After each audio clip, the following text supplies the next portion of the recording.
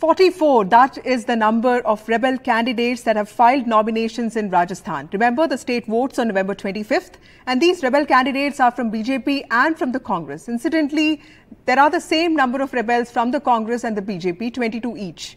In a tightly contested election that Rajasthan has always been known for, how much impact and influence will these rebel candidates have on the final outcome? That's what we're going to try and understand today. Political analyst Avinash Kalla and my colleague NDTV's consulting editor Mayank Mishra join us tonight. So a look at some of the prominent rebels, Narpat Singh Rajvi, Priyanka Chaudhary, Kailash Meghwal, and some of the prominent BJP rebels in the fray.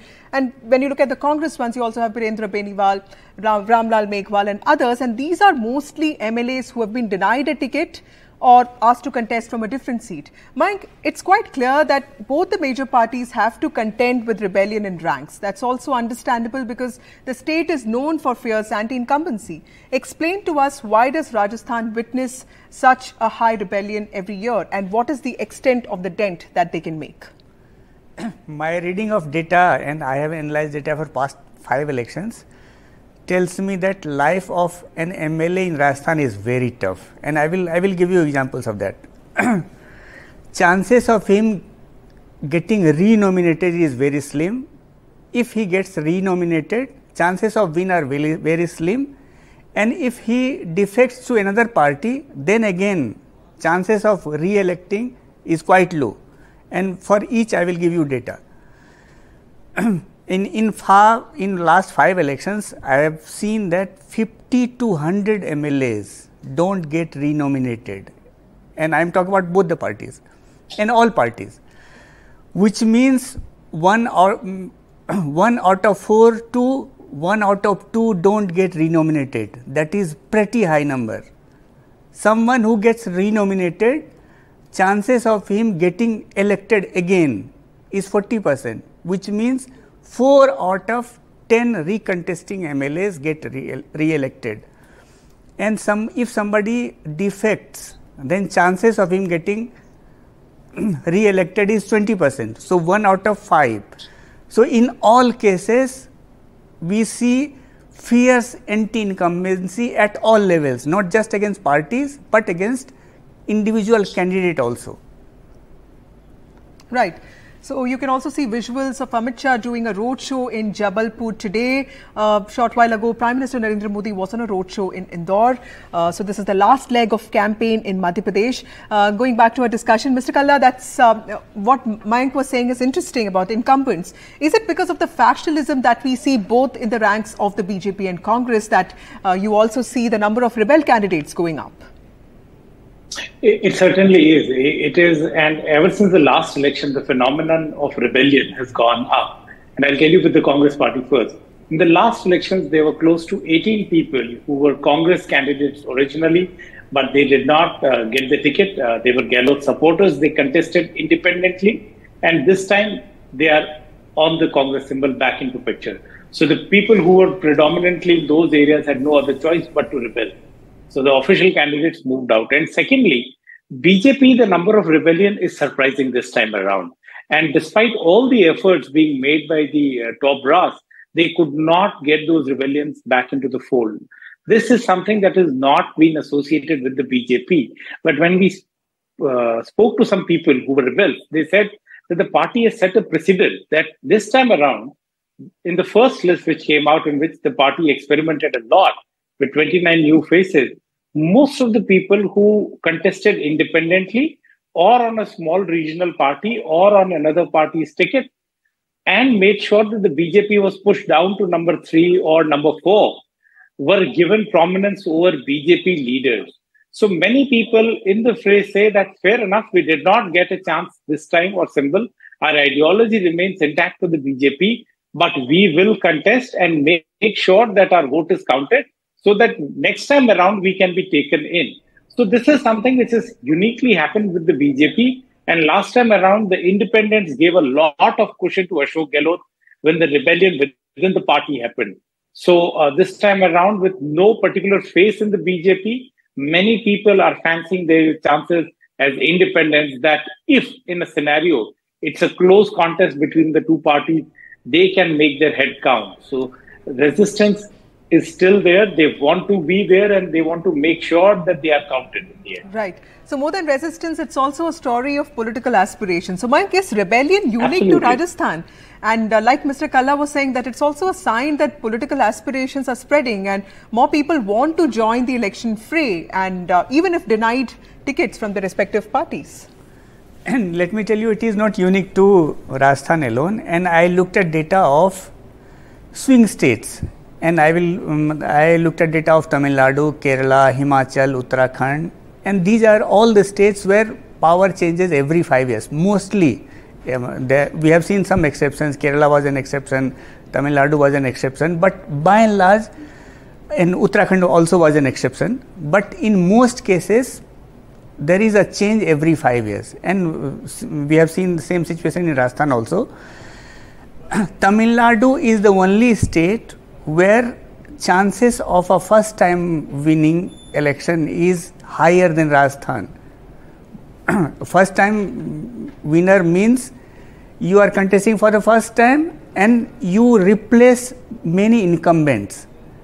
Rajasthan, Tamil Nadu has 60% first time MLAs, and that has been the average for last 5-6 elections. Uttarakhand has 40% such cases, 40. Himachal is just 35 and Rajasthan is close to 50%, which means nearly 100 of 200 MLAs are newcomers in Rajasthan. Only Tamil Nadu has higher number of fresh faces. With regard to incumbents, Rajasthan once again is second only to Tamil Nadu and higher than Kerala, Himachal, Uttarakhand. So in these two aspects, we see that newcomers are preferred, and in terms of defection, and all these states, all these swing states see a lot of defection, since there is a lot, many candidates are denied tickets, many incumbents are denied ticket because anti-incumbency remains very high in these states. In terms of electability of income defectors, Rajasthan is on the higher side and all others are on the lower side, which means chances of defector getting elected is quite low in Rajasthan compared to other swing states. Right. So the newcomers actually have a better chance. That is the sense that I'm getting, right? Yes. So, Mr. Kalla, so is rebellion, would you see, is a bigger factor than smaller parties in Rajasthan? And would you say any particular region of Rajasthan being more vulnerable to this phenomenon? And how are parties looking at it? Because I remember both in Karnataka and Himachal Pradesh, rebels did cause a lot of dent for the BJP. See, when it comes to small parties, Rajasthan doesn't have too many smaller parties. There is only one RLP, that is a homegrown local party. And these defectors then move on to parties like RLP or an Aam Aadmi party this time around, and they get a ticket. Baspa used to be a beneficiary of these tickets. Every time these 6 BSP MLAs who have been a part of the government were coming from Congress. They were predominantly Congress people who would not get a seat there, go to BSP, get elected, come back. So there are smaller pockets like Shekhavati or Udaipur Vati, where you have this guy who comes out with the red diary, Rajendra Singh Guda. That is an area that is susceptible to throw these people. Nagaur and Western Rajasthan again is an area where you have people from RLP who come and get elected. So these are smaller little bits. There is no great party as such. In 2008 election, if I remember it correctly, there were 21 rebels who contested against the BJP, out of which 18 won. And they were the biggest deciding factors between the win and loss of Vasudha Raje government in 2008. And they all were mostly from the eastern Rajasthan. So every election, these people keep on changing. They depend mostly on caste or a regional powerful leader who has a dominance in that area.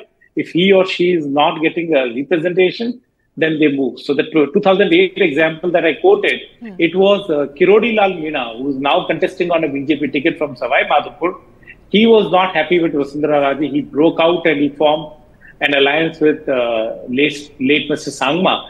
And that party contested close to 23 seats, where 21 were Kirodi Lal's rebel, and they won. Similar was the case with RLP last time. There were 58 candidates who contested, 3 won, and in 23 they were number 3. But all these number 3 seats costed 17 to BJP and 6 to Congress. So they are bigger spoil sport. Okay. Thank you, Mr. Kalla, for that wonderful point, and thank you for all those insights. So that was a panel of experts on the kind of dent and impact that rebel candidates can make on the outcomes of results in Rajasthan. Remember, the problem of rebel candidates is a challenge that both BJP and Congress face in the state. That's all the time we have for you in the Battle for States. But before that, let's also see some visuals of Prime Minister Narendra Modi's mega roadshow in Indore. Remember, this is the last leg of Madhya Pradesh's campaign. The state is all set to vote on Friday. The campaign ends tomorrow. So this is Prime Minister's mega push in Indore. Remember, Indore is also a seat where one of BJP's powerful General Secretaries, Kailash Vijayvargiya, is contesting from. So that is V.D. Sharma along with Prime Minister Narendra Modi in the car, and he is also the president of BJP in Madhya Pradesh. We also spoke to T.S. Deo, who is the Deputy Chief Minister of Chhattisgarh, a short while ago. Let's listen to what he had to say.